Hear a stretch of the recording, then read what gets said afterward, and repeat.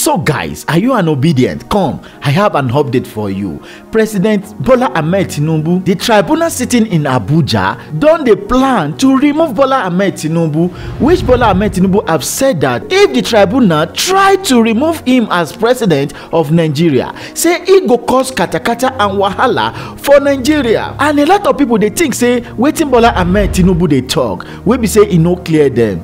Take a look at the video. To start a chaos is easy. But to be frank with you, this issue wey Bola Ahmed dey follow the investors wey wan come invest for Nigeria talk say if dem remove am for president, e go cause wahala from Nigeria because say e no meet the 25% wey e suppose to meet for Abuja. You know say person wey suppose win the president na Peter Obi, because na him qualify to meet 25% wey happen for Abuja. Vividly, I hope you never forget say an APC man don come out and confirm that they no win the presidential election. Say na obedient na him win the presidential election. Take a look at the video.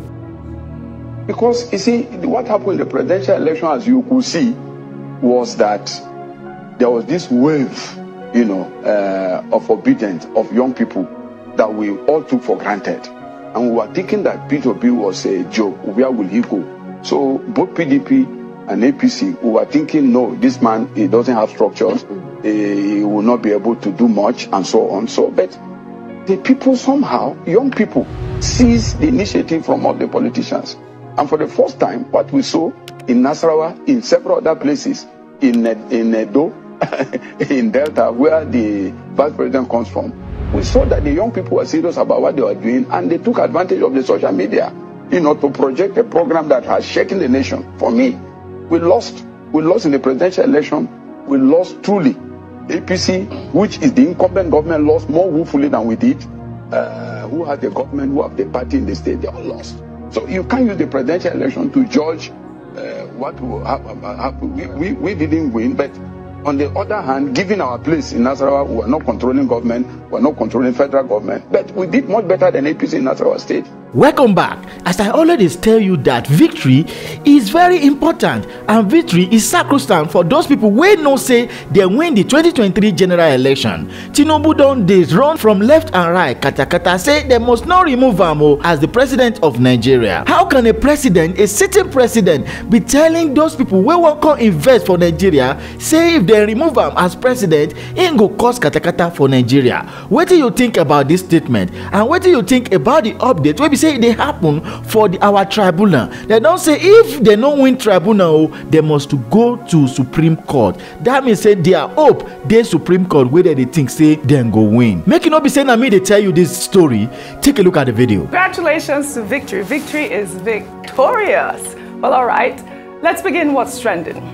With reactions trailing the submission by President Bola Ahmed Tinubu requesting the Election Tribunal to dismiss the petition seeking to nullify his election on the grounds that he did not secure 25% of lawful votes cast in the Federal Capital Territory. The president, in his final written address against the two petitions filed by the candidates of the Labour Party, Peter Obi, and his counterpart of the People's Democratic Party, Atiku Abubakar, warned that nullifying the February 25th elections on the grounds that he did not secure 25% of the lawful votes cast in the Federal Capital Territory could lead to absurdity, chaos, anarchy, and alteration of the very intention of the legislature.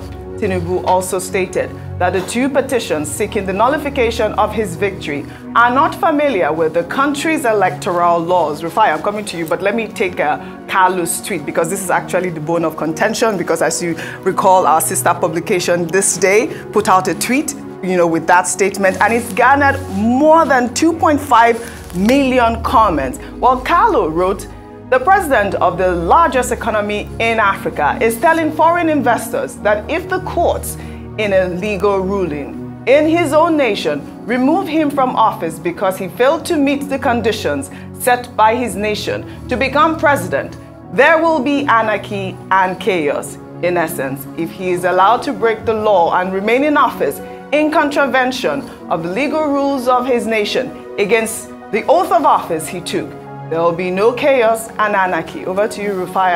I'll take. People became lawyers on Twitter yesterday, giving their own different interpretation. Dr. Bati, I heard your interpretation this morning. Rufai.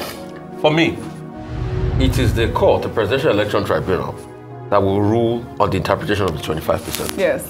Whatever they come out with, for or against, I don't think interpretation of the laws of the country will cause any anarchy. Absolutely not.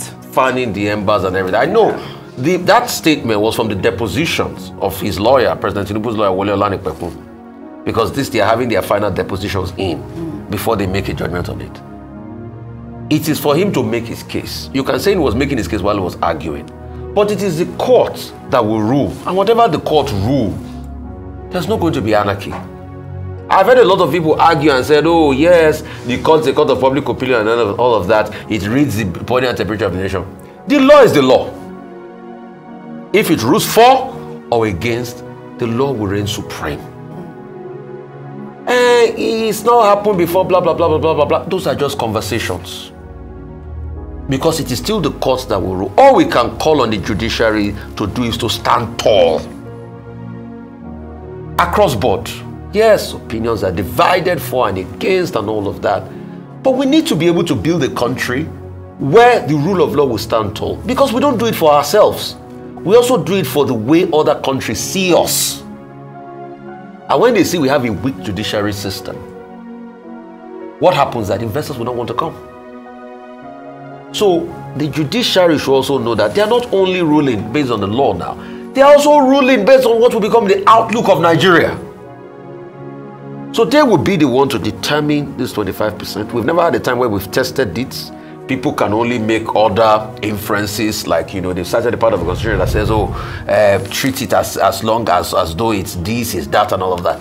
You can have all the legal jargons. But it is when the court rules, conjunctively or disjunctively, you can look at the narrative.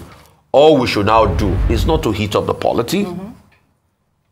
Let us wait for the court to rule. And let's also forget, after the court rules, there's also a Supreme Court there. Yes, absolutely. After this judgment, let us remember the fact that Nigeria will continue to exist.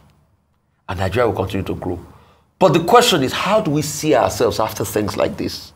That's what matters the most. Yes. And in building a country, it is a collective work. Right. Albeit the British coupled this country together in 1914. They started the process in 1906 after coupling the Lagos colony and the Southern Protectorate. And 1914 they add the Northern Protectorate to it. You can say all of that.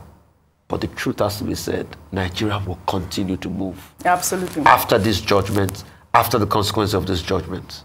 Yeah. But all we should do is try as much as possible to deepen the rule of law and make fairness and justice be the order of the day. The court will rule based on the evidence in front of it, and it's already making its decisions. When it makes it, Nigerians will know. All right, Dr. Bata, I'd like your interpretation again in terms of what Tinubu's counsel wrote in that final submission. I understand that, anarchy can be interpreted in different ways, but I'll just take one more tweet of people that were trying to clarify Tinubu's win. This is from Pastor Okezie, who wrote, Tinubu got 25% in 29 out of the 36 states and FCT.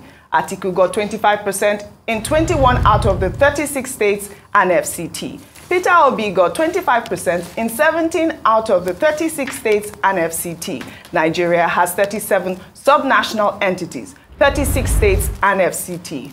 Only President Bola Ahmed Tinubu met this constitutional requirement, 24 out of 36 states and FCT, and having the highest number of votes cast. He was declared winner and returned elected by the constitutional body, aka INEC. What is difficult to understand here?